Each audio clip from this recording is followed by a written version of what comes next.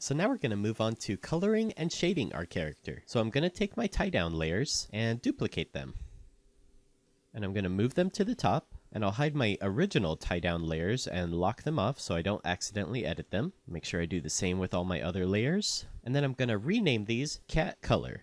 So now, just like before with our model sheet, we want to create our invisible strokes for our color art layer. So to do that, on all of our frames, we want to go up and press this button, Apply to Multiple Drawings, and then click this button, Create Color Art from Line Art. And then on my one layer, throughout the whole animation, I now have invisible strokes that I can color in my animation with. And I'll do the same on this layer. So now, on my color art layer, I can fill him in with his fur color, which is most of what he's colored in with. So there's a few different ways we can create our color palette. First, let's just make a brand new one by going into our color window. And if you don't see our color window, it's under Windows and Color. So to create a new palette, we want to click this plus button up here. And we'll give our palette a name. And usually I'll keep all these settings the same. I have it on Scene and Scene Palette List, so I'll press OK. And our new palette appears at the bottom of this list right here. So when you make a new palette, it just makes a default color, and to create a new color, we use this plus button, and to remove a color, we use this minus button. So let's use our model sheet that we already created to pick out our colors. So to bring in our model sheet, we're going to go up to File, Import, and Images.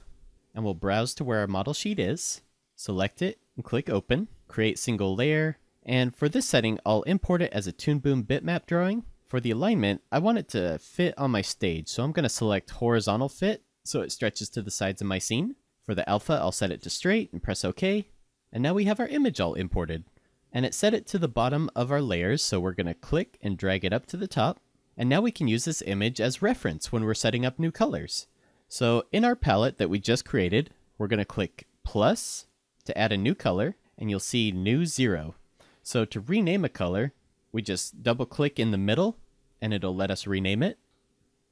We'll call this one Fur. And then to edit a color, we want to double click on its outer edge. You want to click this outer edge where this blue box is. So double click and it brings up our color select. And this is the eyedropper tool. This is what will allow us to reference the color that we have here. So the way it works is you have to hold down your mouse and then drag your eyedropper tool to wherever you want to grab the color from. And it'll grab that color.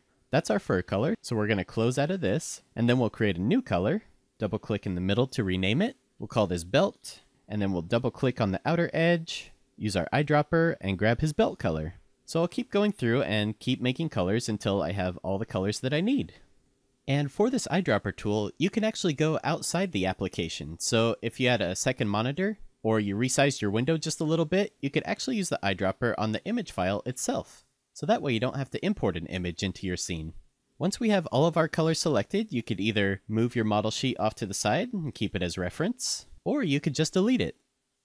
But let's say we wanted to reference the palette on the model sheet that we created. So we need to import our palette from our character model. So to do that, we go into our palettes window and click these three bars up here and go to palettes. So you can either import a palette or link to external. I'm going to select link to external because I want to link it to his model sheet. And if I had a change to his model, like his fur needed to be a different color, as long as I have that linked, if I make a change in his model sheet, then that'll affect all of my animation scenes. So let's link to external. And I just select Scene Palette List, and we'll click Browse.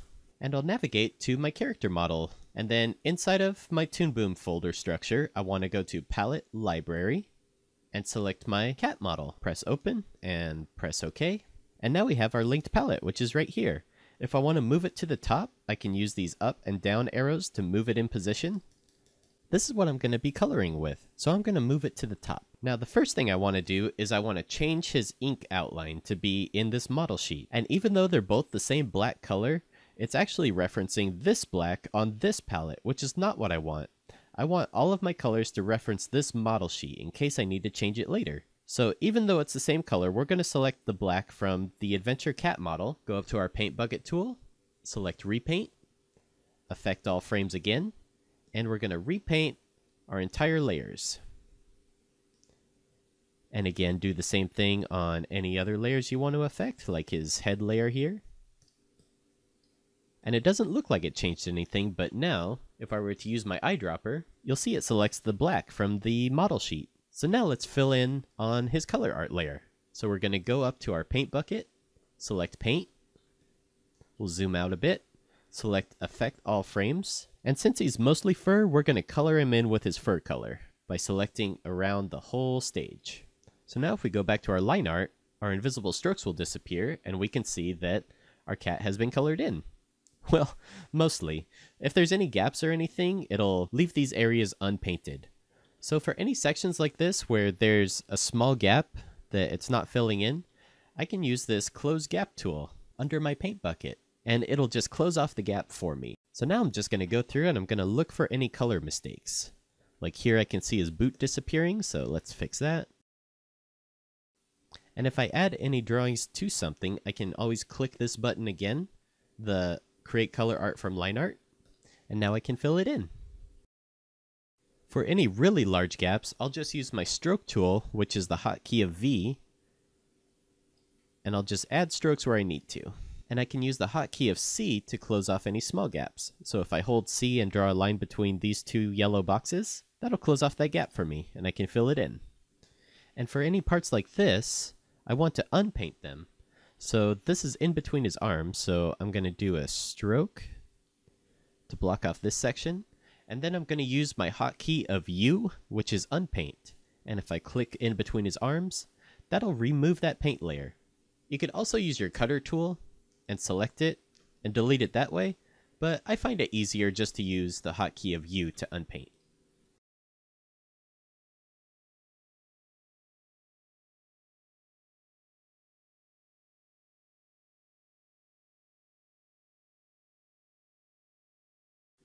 So now I have almost all of his colors all finished, but I still need to do the inside of his ear, which I'll need to do manually using the stroke tool. So to do that, I'm going to first fill in the inside of his ear on my main keys. And I'll make sure I'm on the color art layer, select my stroke tool.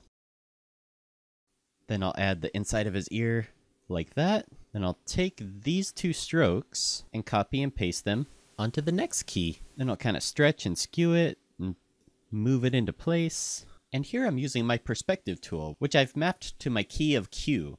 I find this to be a really useful keyboard shortcut because you can use the perspective tool to kind of move lines into place where you want them to be.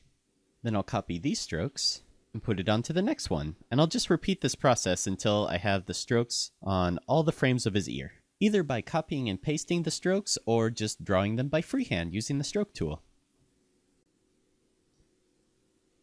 So once I finish doing that, I can just simply click and fill all of his spots on his ear until it's all done.